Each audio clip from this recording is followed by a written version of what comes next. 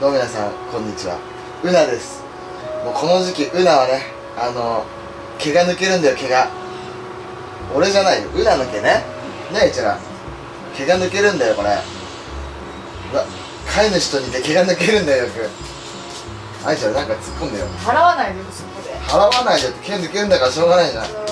俺もちょっと夏だもんで毛が抜けてきたツーってやった。ということでね、今日はこれ夏ぐらいだと止まるよね。春から夏にかけてね、毛がすっげえ抜けるのね、こう。ということで、ちょっとブラッシングしてるんだけど、これもうちょっと描いただけでこんなに毛たまる。ほらね、ほらほら、さあ何を思ったか、これを落ち着くまでこう、なんていうの、ブラッシングして、どんくらい、夏まで夏ね、あとやって、うなの毛はどんだけたまるかって、もう今すでにこんだけある。こんだけ、ほら、やばくないこれ。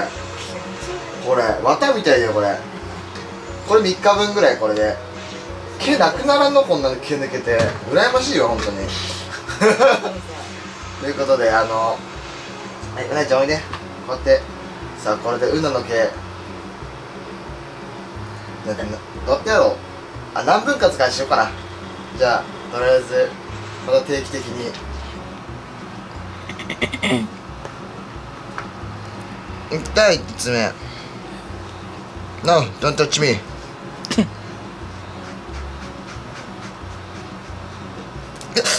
ったバチって言ったよ。いったバチバチって言ったよ。痛いわねえ、痛いでしょ。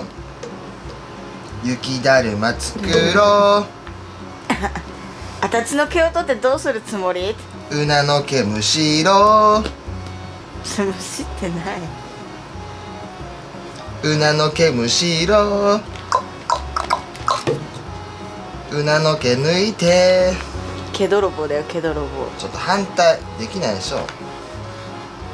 うなの毛むしろ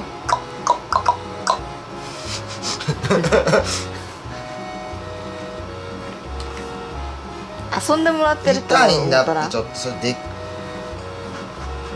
今のうちだ。強引だな。あー気持ちいい。あー気持ちいい。すげえ待っとる。ほらやめろね。めっちゃ待っとるよ。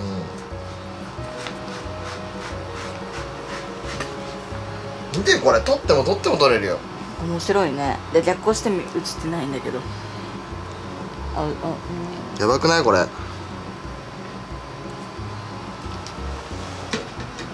うなたんの毛めっちゃイライラしろ。はい、今日の収穫。やばいやばい。やばくないこれ。3日分ぐらいだよこれで。なんか袋に詰めて売ってそうだよね。これ視聴者プレゼントするうなの毛これやばい。蓋欲しい。すげえ待ってる。蓋ないの？蓋あるよどこに。待っとる待っとる。それでは皆さん、また次回、次また来週ぐらい報告しようかな。こんから言っとな言ってるかもね、そんぐらいだったらでは皆さん、さようなら。